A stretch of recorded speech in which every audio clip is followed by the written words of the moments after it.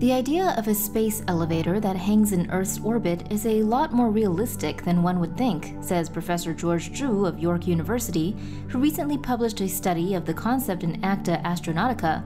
The study found that humans already have the materials and technologies to build a profitable space elevator.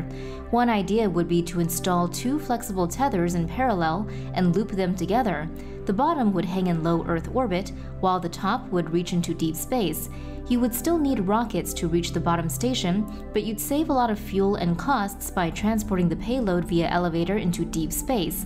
By using two parallel tethers, the elevator would be more stable and can maintain opposing forces while transporting cargo. This would prevent the Earth's rotational force from moving the cable back and forth.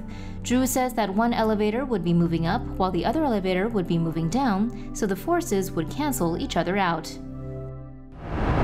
For more news animations and explainers, hit the subscribe and bell button to join the TomoNews family. Thanks for watching.